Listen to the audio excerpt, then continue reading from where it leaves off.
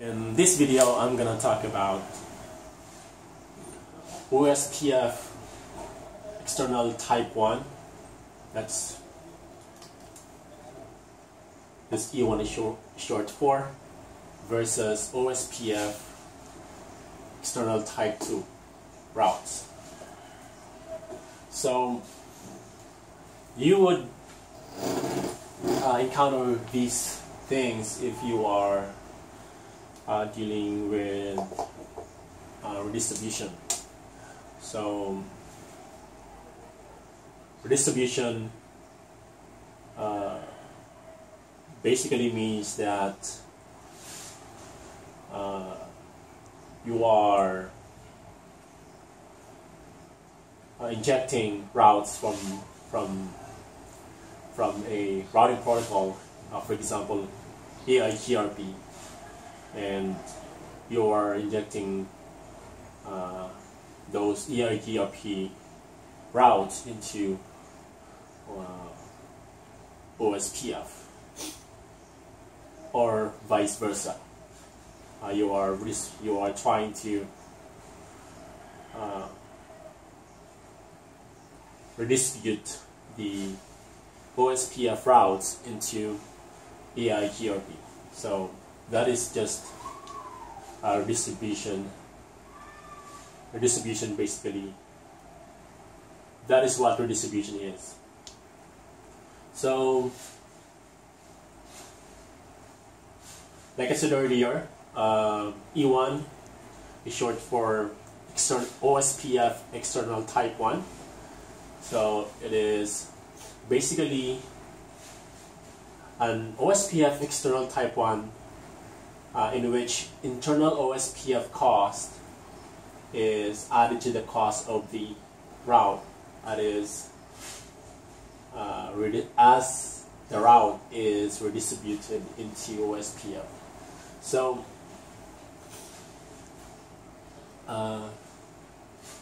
for example,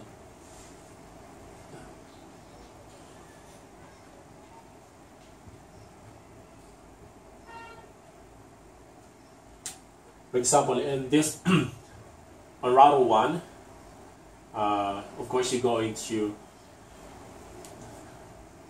this is the configuration of OSPF on router 1. So router OSPF 1 redistribute EIGRP. So you are trying to redistribute your EIGRP route into OSPF domain. So this is the command: redistribute EIGRP in the ES number, autonomous system 1 metric. This is what you specify as your metric. But if you don't specify a metric, the OSPF redistribution metric is 20 by default. But here we are specifying 10 as the metric.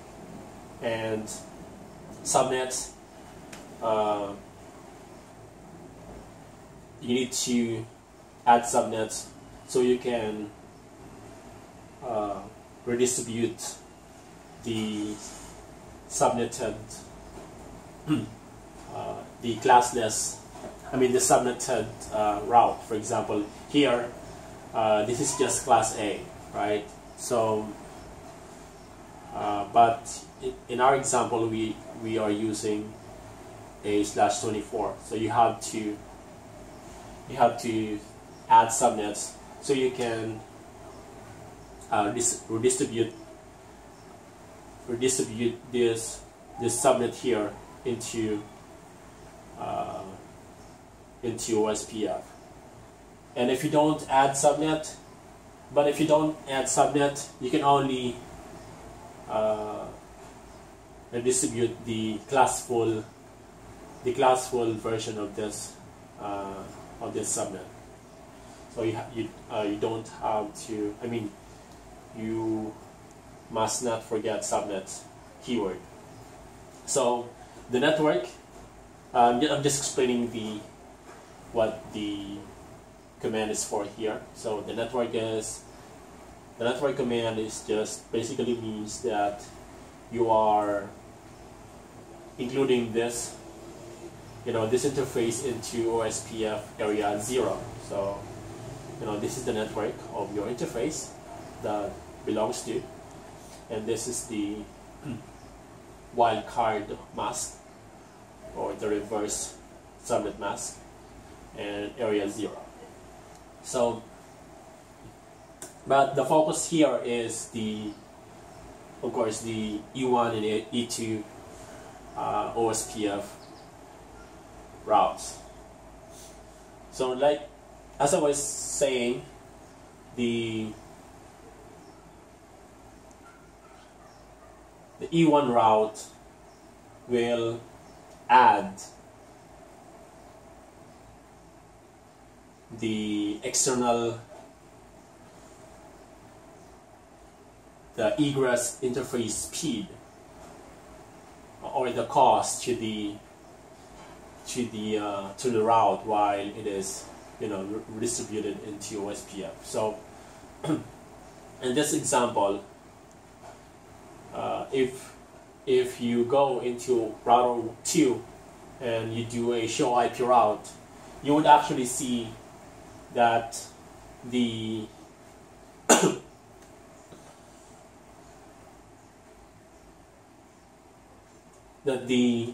metric or the cost is 11 because cost is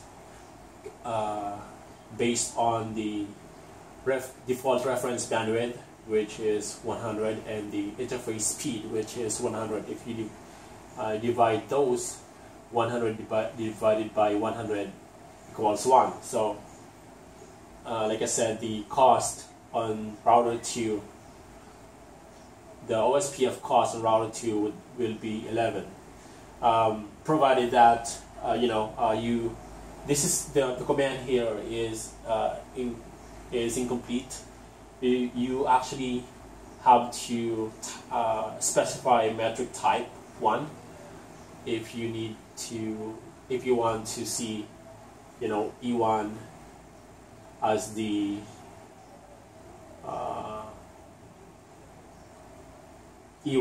the type of your OSPF route. So I hope that it makes sense, but I know that it is hard to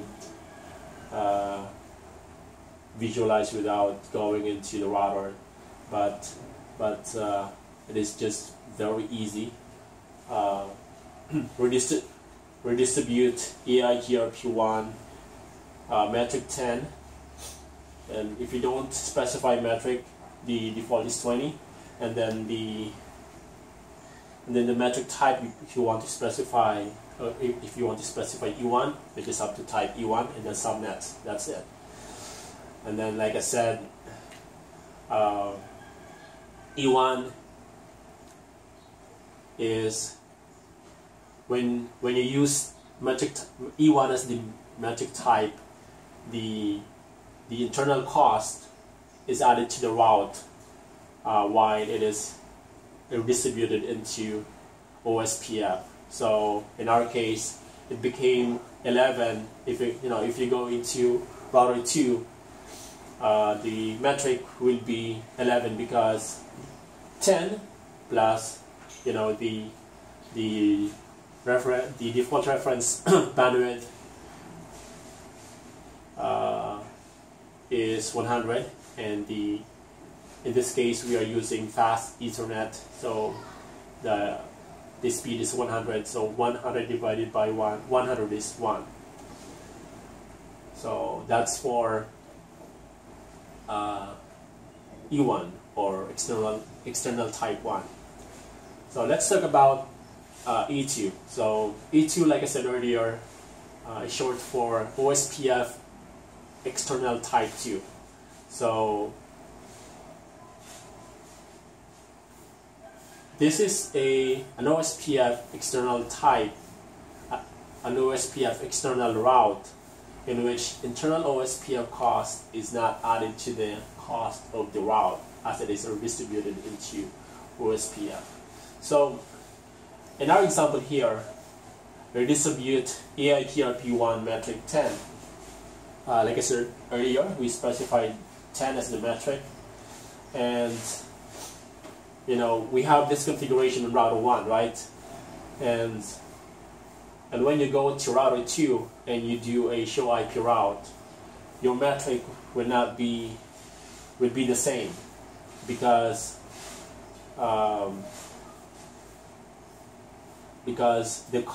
the internal cost is not added to the route as it is redistributed into OSPF, unlike E1. And by the way, E2 is the default metric type of OSPF. I think I said that. No, I haven't said that yet. So if you don't specify metric type, your metric type will be E2, because it is set by default. So I hope that makes sense. I would probably talk about this again, but I think it's better to use GNS3, or at least packet tracer if I really need to do a demo of how these external routes work. But that's it for now. Thanks.